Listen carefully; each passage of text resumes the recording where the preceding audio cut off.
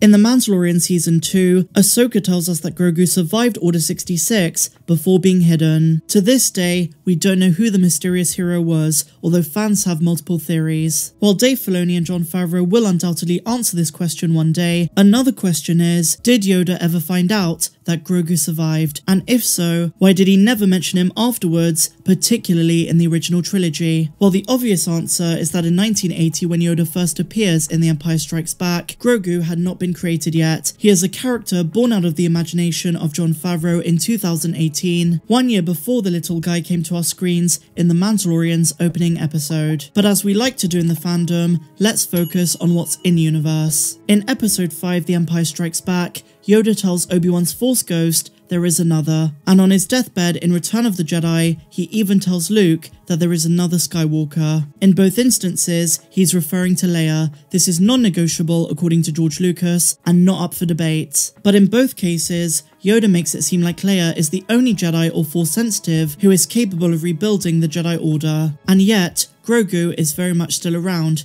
as is Ahsoka and Ezra Bridger. So why didn't Yoda mention them? I can see why he didn't mention Ezra, but when it comes to Grogu, there is probably a specific reason that Yoda didn't bring him up. And in my opinion, there are 3 theories. The first one is that despite knowing about him, Yoda could no longer sense Grogu in the Force. When Yoda exiled himself on Dagobah, he cut himself off from the Force in order to not be sensed by Palpatine. This would have meant that even if Grogu was trying to reach out to Yoda in the Force, he wouldn't have sensed him. The second option is that Yoda assumed that Grogu died, either during Order 66 or sometime between then and the original trilogy. We also have to remember that Grogu cut himself off from the Force until he meets Din Djarin in The Mandalorian. Maybe at one point from Dagobah, Yoda did try to reach out to Grogu and was not successful. After all, Ahsoka tells us that Grogu's mind went dark after he was hidden, and so he himself was cut off from the Force. It's also the reason why Grogu is so exhausted when he uses the Force for the first time in years in The Mandalorian. He had become so disconnected from his Force abilities for so many years that it was too much for him to handle. And the final option is that Yoda was keeping Grogu a secret. Whether he knew about his whereabouts on Arvala 7 or not, Yoda knew that Grogu was probably still alive